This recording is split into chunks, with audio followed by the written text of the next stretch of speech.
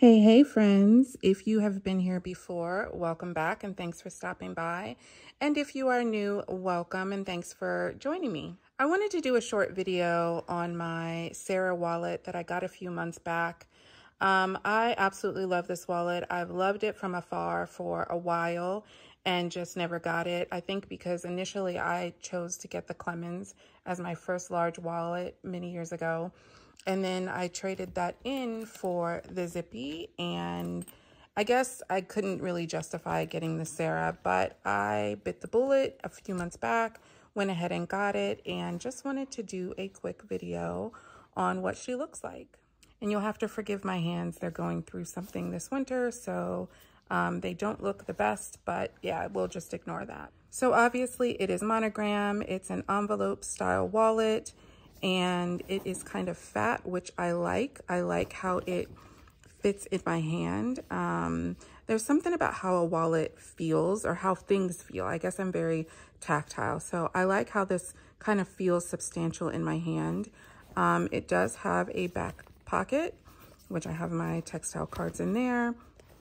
And as you can see, it has a very fun pop of color, which I believe is poppy. And they have the one that is the brown interior, but for this, when it comes to SLGs, I don't mind color in my SLGs. Sometimes I gravitate away towards color in bags because over time, I just don't want to fall out of love with that bag or with that piece.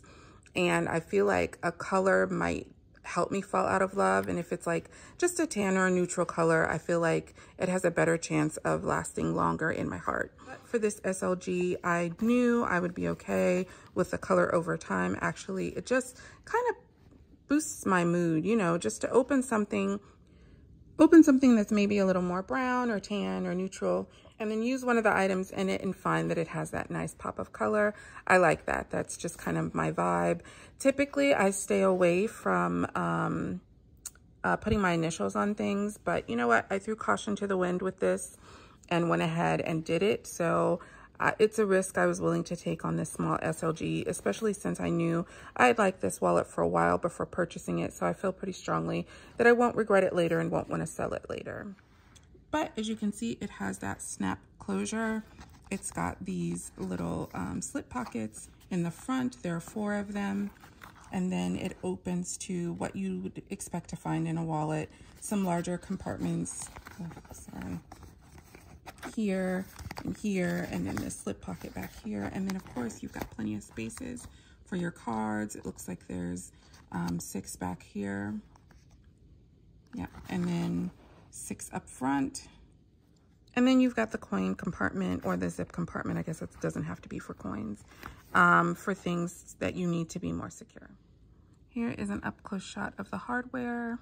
If you're familiar with LV, that is typically what their hardware looks like. And the bottom, I mean, there's just not a lot to show you. It's got the accordion style on the side for, you know, space. You can open this up pretty largely. And I love it. I think what I love most about it is it combines monogram with this beautiful poppy color on the inside, which is basically just a red. And here, let's get a close-up of that. Louis Vuitton Paris, made in France, and then my initials. So I am really glad I got her. I don't use larger wallets on an everyday basis, but I do use them when I travel or when I'm using a bigger bag, like to go to work, things of that nature. And let me see if I can get a close-up of the hardware on the front. Yep, it says Louis Vuitton. And here is what it looks like compared to the Zippy as far as size. You know, they're really comparable. I feel like the logo on the Sarah looks a little different in color than the Zippy, and I did buy them from the same boutique, but I'm sure as time passes they have different canvases they use and different dyes and different whatever in different locations. So who knows? This one was made in France. Who knows where this one was made? So I don't know, but that's neither here nor there. They're about the same size. It does look like the Zippy is just a tad taller. Let's see here. Hard to get a good gauge there. It is, but of course the Sarah is a tad fatter. But yeah, you know, it just depends on what you like and what you want. I like both for different reasons, and I like the interior color of this one as well. That's always nice in your SLGs, for me anyway. So yeah, don't know if that helps you. Hardware on the Zippy is a little different, as you can see. But yeah, both really nice large wallets if you're into that kind of thing. And yeah, that is what my Sarah looks like. So hope you have enjoyed this, and will come back and see me. All right, stay safe, guys. Bye.